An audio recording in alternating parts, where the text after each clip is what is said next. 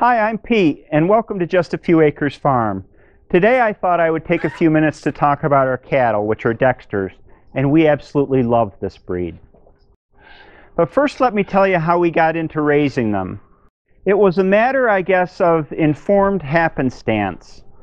We were starting the farm. It was our first year trying to get the farm up and running, and we visited a friend's house, John and Karen McGillen, and they had a handful of Dexters. And I walked out into their pasture and walked right up to one of them and just loved the cow's attitude. Friendly, manageable size. And so I went home and did some research on the breed and found that they met everything that our farm wanted in a beef cow. Dexters are a small Irish breed. They've been around for a long time. Raising them for beef suits our market. We're in a market where people don't want to buy a 3-pound steak. They want a 3/4 pound steak, so a small frame breed works out well when you cut it for that. The breed has a great temperament. They're smart. But the really important things to us are they finish really well on grass, and the flavor of their beef just can't be beat. We knew that our place in the market was for 100% grass-fed beef, grass-grown, grass-finished. We knew we wanted a cow-calf operation where we raise the mom cows, we have the calves right on the farm, we grow out the calves, we send them to market, or in the case of heifer calves, we keep them for breeding. So it seemed like the perfect breed for us. In my opinion, one of the best things about Dexters is their temperament. They're friendly and they're smart. Both of our bulls were raised with a lot of hands-on from the breeder. And as soon as we enter the pasture, they come up for a scratch. If they're dangerous at all, it's just because they're playing. They may head buck a little bit. Prudence, can I get some video of you? Come here, lady. They're just such a great friendly breed. This is Prudence, and she's one of my favorites. She's smart. She's a good mom.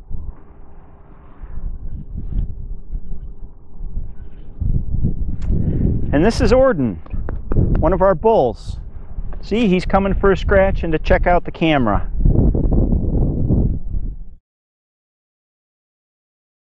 Raising beef cows on a small 45 acres farm such as ours is a difficult business proposition. Cattle take a lot of land, and of our 45 acres, we only have about 30 that's dedicated to pasture. The rest is forest and our actual farm buildings. So 30 acres of arable land. Dexters are really efficient on grass. We have a herd of about 30 right now, and that 30 on 30 acres gives us plenty of grazing in the summer and allows us to have enough overgrowth or overstock of pasture to make hay to feed them through the winter. So our business plan was this: to have 30 head, 10 brood cows or mama cows that get bred every year, 10 yearlings, which are cattle that were born last year and were growing out, and then 10 calves every year. With that distribution, we would wind up with 10 beefs to bring to the butcher every year, in turn to sell at market. Raising beef is a lot different than other farm enterprises. Now on our farm we've got chickens and turkeys and pigs as well as the beef cows, and we found that for the chickens, both egg-laying and meat chickens, and the turkeys, the payback is very quick. You pretty much get your money back within 6 months, plus whatever profit you make. Pigs are a little longer, 6 to 7 months to grow out, then you've got to sell them. Beef is the longest. And when we started out, we knew that beef would take probably 7 to 10 years to recover our initial investment costs and then start coming back to profit the farm. We had to build fencing. We had to buy haying equipment. We had to build housing. This barn was here, but the barn I'll show you in a little bit, we had to have built. because we ran out of hay storage space and space to store haying equipment inside. So it's a long-term investment. But I could never imagine having a farm without beef cows. I grew up on a farm that grew beef cows. We always had cows around here when I was a kid, when I was in high school. So to me, beef is kind of the heart of the farm, even though it's not our biggest profit maker right now. So how do we feed our cattle? Well, right now they're eating hay. And we went to making round bales this year because there were just too many square bales for my wife and I to handle as the operation grew. Our decision to go to round bales from square was purely a matter of our energy level. Last year, Hillary and I made 3,500 square bales. I have a kicker on the baler, so we didn't have to load the wagons, but we had to unload them and stack them by hand. And it was just Hillary and I with a little bit of help from our middle daughter, Grace. And after that was over, we said, we just can't do that. We're not getting any younger. So I bought a round baler this year, and it cut down the work so much. We put a spear on one of the tractor's loader frames so we can lift and maneuver the bales. And now it's just me doing hay. You know, there's no real manual labor required. And that was a big change for us, and we're glad we did it. So here it is at the end of October, and they're eating hay because we caught up to pasture growth about 3 weeks ago. So here's the cycle, the way it goes from spring till the end of the year. Around April, we turn the cows out onto pasture, and the cows will get all of their nutrition from grazing from April through, we like to say, November, although this year we brought them in a little earlier. Once they're in, they go to a winter pasture, which I'll show you.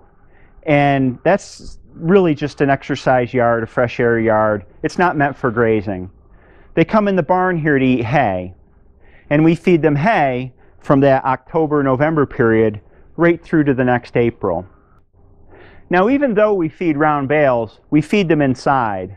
Quite often you'll see round bales being fed outside in these round bale feeders, these metal pipe contraptions.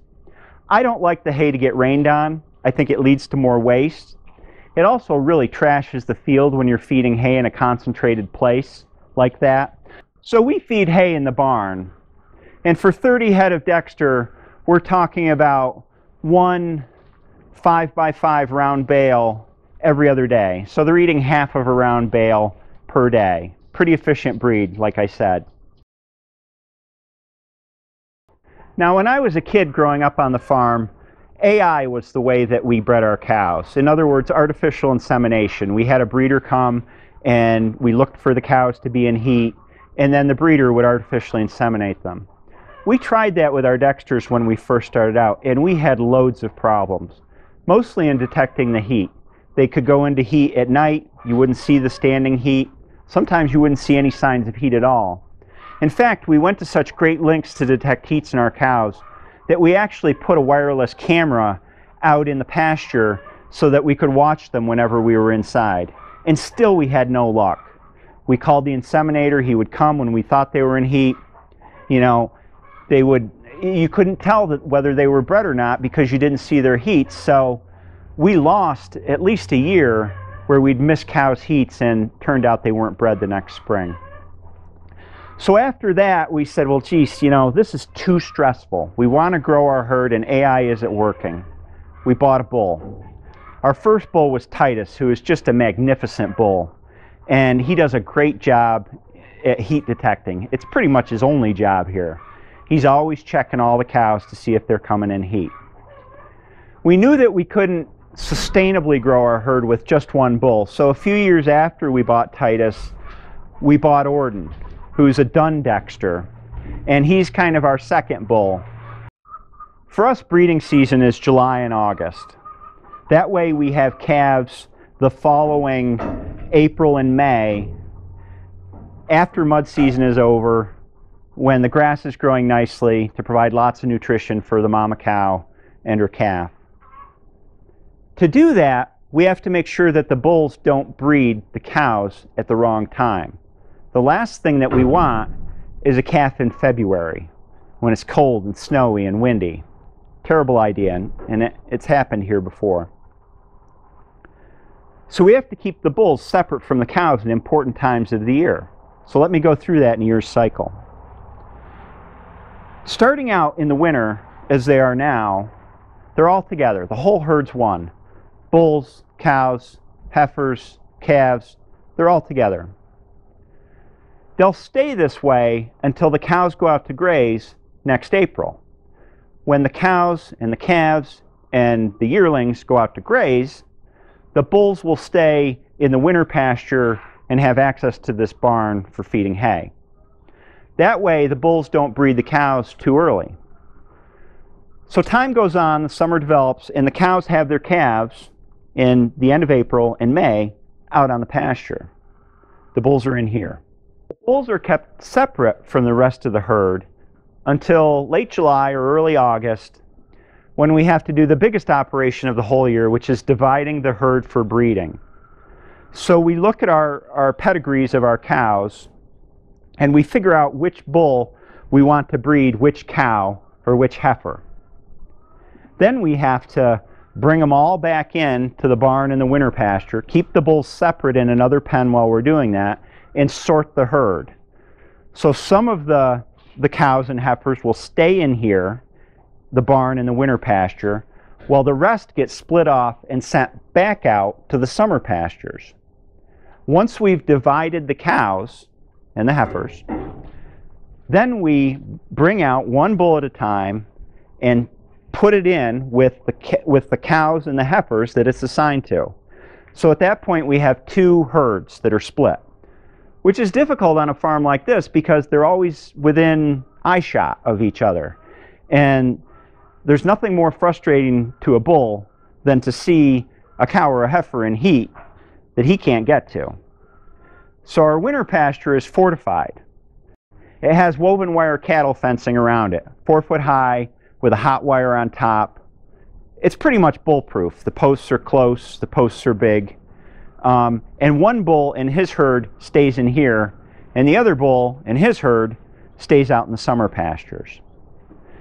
So that division is a complicated thing. They stay this way for at least 2 heat cycles, which for a cow is 21, 24 days, someplace in that range. And we watch them during that time to mark when each cow is bred. Then the herd can come back together, and they stay that way until the cycle repeats itself the following April.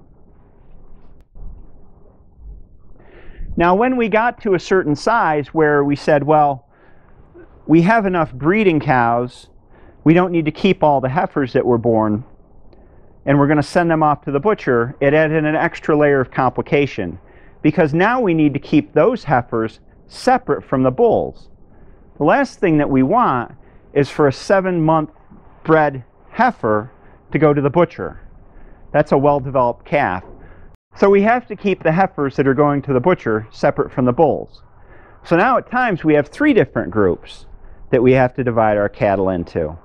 And so one's in a pen in the barn, one's in the other pen, one's out in the summer pasture, and the ones that are in the pen here have access to the winter pasture. So you see, it gets more complicated the more the herd grows. And every step of the way, we've had to build the appropriate infrastructure and kind of figure out our way of doing it. Because if we were a 300-acre farm, we would all be set up for that. You know, we'd send the one bull in one herd over the hill where he couldn't see the rest of the herd, and it would be a lot easier. But when you're working on such a tight amount of space, it gets really difficult.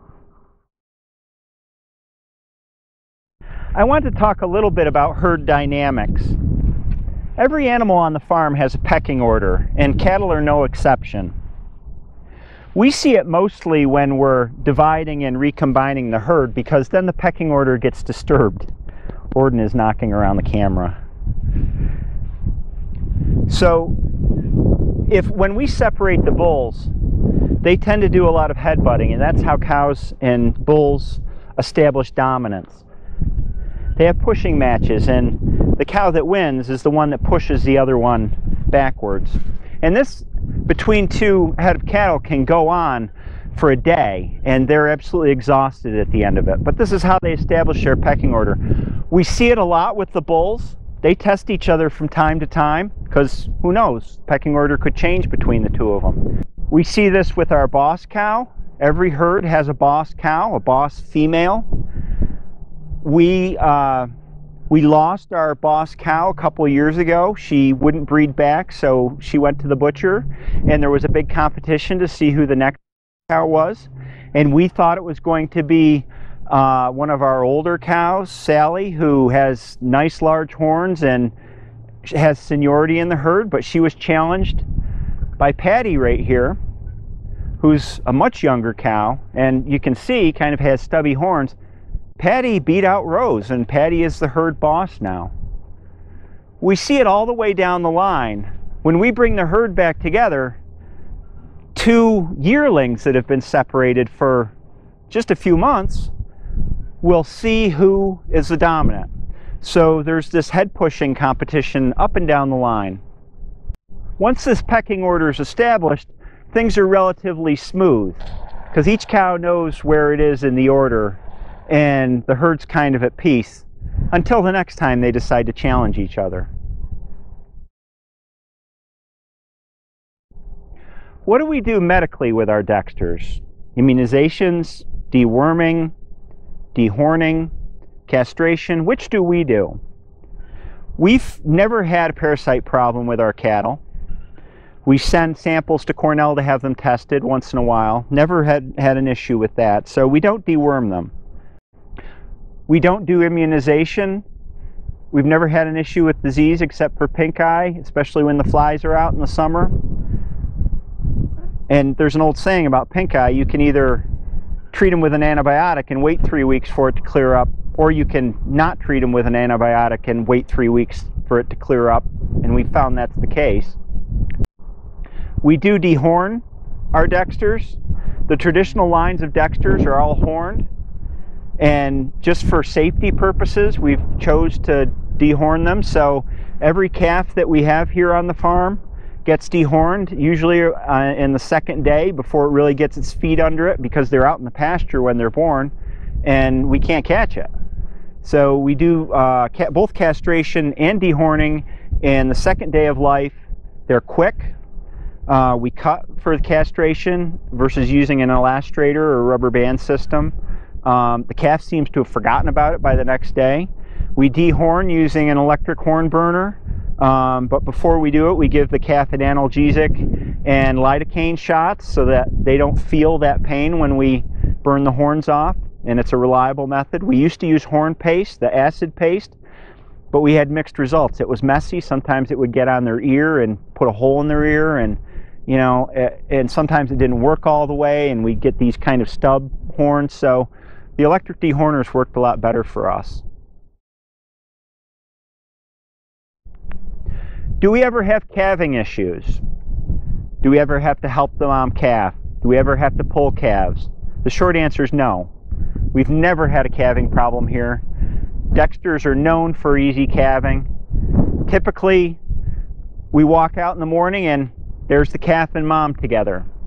We seem to have more calves at night than during the day. It's rare for us to actually see one being born, but we've never had an issue.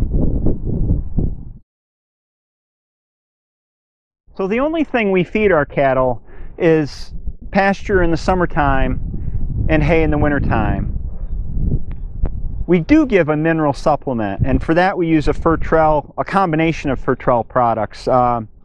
We use a product called Grazer's Choice, which is a mineral supplement. Sometimes we feed kelp. Kelp gets kind of pricey. And then we feed loose salt in a loose mineral feeder that we keep in both the winter pasture and in sort of near the water tank in the summer pasture.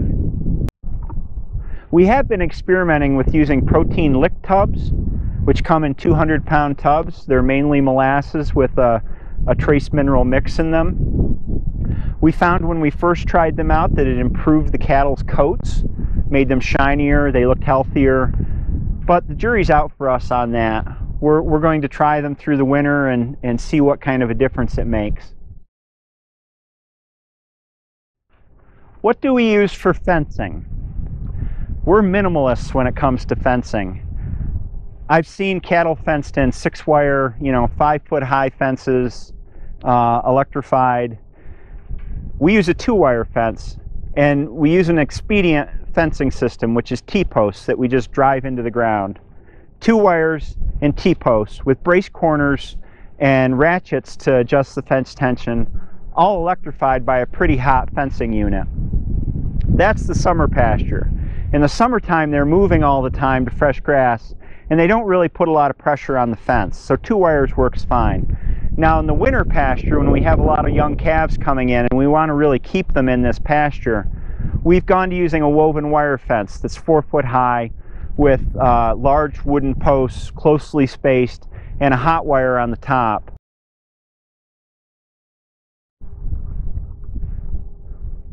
This is a good mom. Look, she's got 2 calves sucking off her at the same time. And our attitude on weaning is this: we don't wean calves. We let their mom wean them for them. The cow will let her calf nurse for 10 to 11 months. And as her due date approaches for her next calf, she'll wean the previous year's calf herself. And I think that's a lot better than pulling the calves away from the moms after 4 months, as a lot of farms do. I sure do enjoy spending time with the cows, almost as much as I enjoy eating beef. And let me show you the beef that these cattle produce. Like I said, we're finishing on grass, but we're getting that nice marbling in the meat. This is a T-bone steak. That is a hallmark of grain-finished beef. That's what keeps the beef moist when you cook it. It's tender. It doesn't have those qualities that grass-fed beef is sometimes knocked for. It's not tough. It's not gamey. It stays juicy because it's marbled well. So this is a T-bone steak. Rib steaks. I love rib steaks. Same quality. You have this dark colored meat, a lot of small marbling inside the meat, good fat on the outside. These are delicious. I'd take grass-fed beef over grain-fed any day. It's just the flavor is so much more intense, particularly from the Dexter breed. I hope you enjoyed spending some time with me and our Dexters today.